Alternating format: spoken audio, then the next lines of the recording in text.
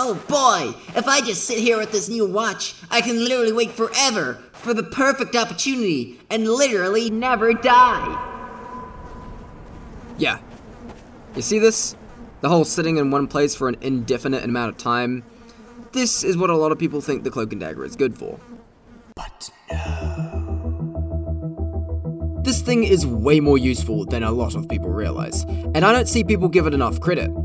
So let me show you.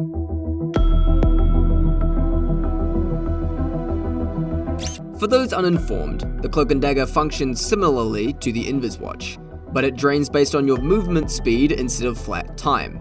The faster you move while cloaked, the faster it drains. Standing still allows you to recharge while cloaked at the same rate it would when uncloaked, doing so twice as fast as the Invis Watch. However, it is not without weaknesses. If you're constantly moving forward, it drains roughly twice as fast as the Invis Watch. It also recharges 35% less cloak from ammo boxes, and can only do so when uncloaked.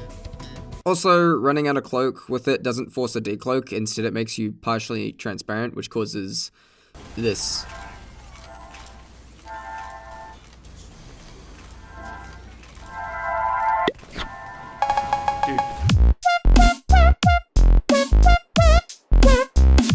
To put it simply, the Cloak and Dagger's main strength is that it gives you more control over when you decloak, at the cost of mobility. Even the L'Étranger can't mitigate its downsides completely, though it does help. But how do we actually use it? Well, it allows you to play Spy more patiently and thoughtfully. As long as you can navigate through enemy lines, you can remain hidden for as long as you want. You have full control over when you decloak, and you can use it to pick your moments. If used right, it can do a really good job at keeping you alive. Though when I was a new player, I kind of got tunnel vision on that specific purpose. What I mean is that I would sit in this specific spot and wait for a really long time before feeling absolutely safe that I'd get away with the kill. The issue is that I played a bit too passively. I eventually wrote it off and started using the Dead Ringer, only realized that I liked stock better. And I stopped using the Dead Ringer before it got nerfed. This is the reason I wouldn't recommend you use this as a new player. It can teach you bad habits. You should get used to the movement of the stock watch before trying the more passive playstyle of the Cloak and Dagger. Anyway, that aside, the Cloak and Dagger is a really good watch for waiting. But where should you wait?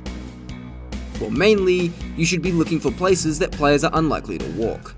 This generally comes down to map knowledge, but often your best bets are next to stairs or on top of props. You see these stupid boxes that seem absolutely pointless and have no reason for anyone to stand on them? Well, that's where you can stand.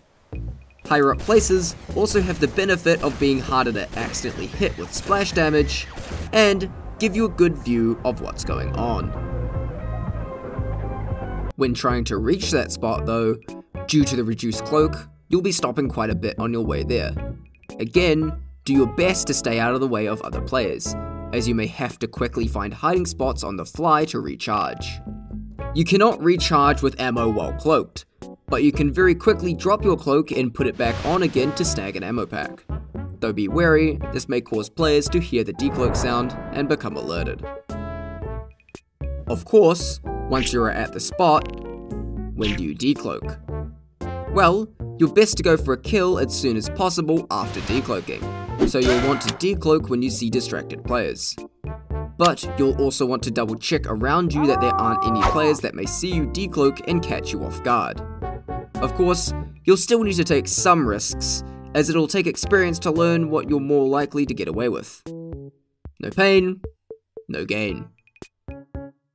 Ow. But once you get the stab, you need to get out. Now personally, I don't think I ever really saw other spies pull off good escapes with the Cloak and Dagger. But that's when it hit me.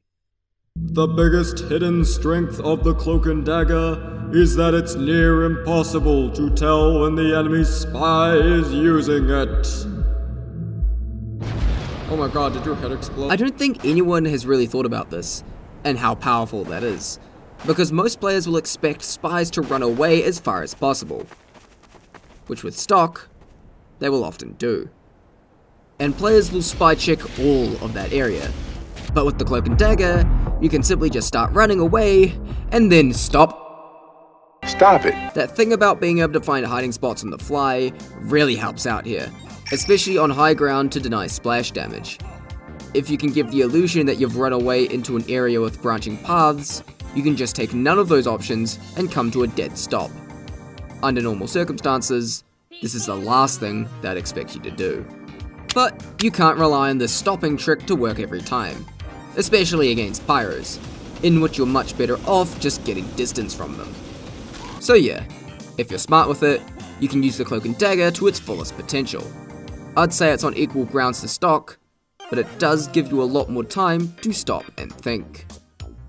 The Cloak and Dagger spy appears out of nowhere, stabs someone, refuses to elaborate, and leaves.